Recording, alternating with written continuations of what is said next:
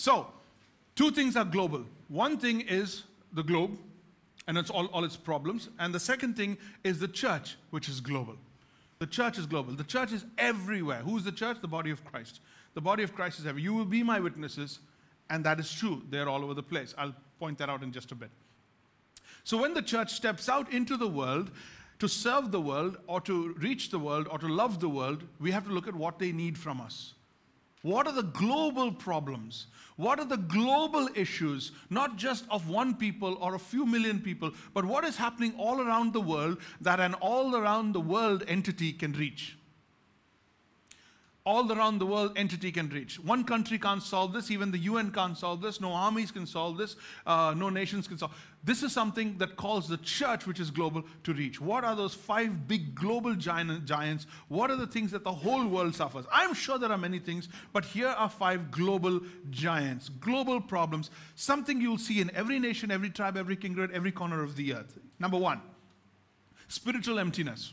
Spiritual emptiness, khalipan, khoklapan, spiritual emptiness, darkness. Everything is meaningless, utterly meaningless. What do people get out for all their hard work? Generations come and go, but nothing really changes. Everything is weary, tiresome. No matter how much we see, we're never satisfied. No matter how much we hear, we are not content. Ecclesiastes 1, right? Spiritual emptiness. No matter which nation, tribe, kindred you go, people need the Lord. Number 2, self-serving leaders. Every culture, every place you go, every tribe, every people group has leaders that are corrupt, leaders that are self-serving, leaders that are egotistical, right? So self-serving leaders. Jesus said, you've observed the godless leaders throw their weight around, and when they get a little power, it quickly goes to their head. That's a Message translation again of Mark chapter 10, verse 42. A little later, Jesus says, for a Son of Man has not come to be served, but to serve and to give his life as a ransom. How are we doing so far? Everybody's okay? You following with me, tracking with me? Everybody got notes? Okay. We have Hindi notes as well if you need Hindi notes. You just need to raise your hand and somebody will take a note. Okay, number 3 is extreme poverty. Extreme poverty. Poverty is everywhere. Poverty is everywhere. Even in Switzerland there's poverty. But extreme poverty, there's no excuse for extreme poverty. India has enough food, India has enough wealth to give 6 meals a day to every one of its 1.2 billion people. There is enough food. We are 80% agricultural, for crying out loud. We have the money. The money is in Switzerland.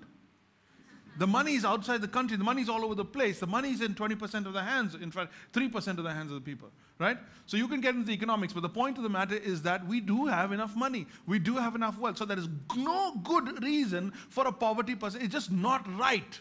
Is someone hearing this? Is someone hearing this? Someone feeling this? It is just not right for anybody to be poverty-stricken in our country. It's not right. And if Jesus was walking the earth and he met that person, there was something he would do about it. Now, if the church is walking and met that person, what would church do about it? Sorry, I can't help it. I have to preach. So even in the middle of training, I go off into a little bit preaching. You don't mind, no?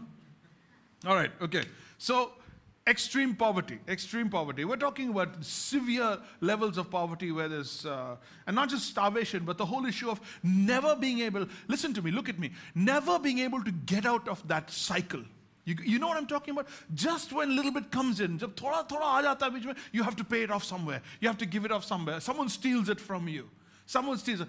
Some time ago, I told you the story of that lady who was sleeping, who doesn't want to sleep in the shelter, the women's shelter that the government has made, the 100 ones that are in our city, because she gets robbed at night. And the cops are with them on the whole thing. So you can't even hold on to what you've got. Extreme poverty. Number 4 is pandemic sickness. Pandemic sickness is sicknesses that can be avoided. They are vast, they're global, but they can be avoided. Like malaria, for instance. Malaria has been eradicated completely in some countries. Yet, in our country, we export it.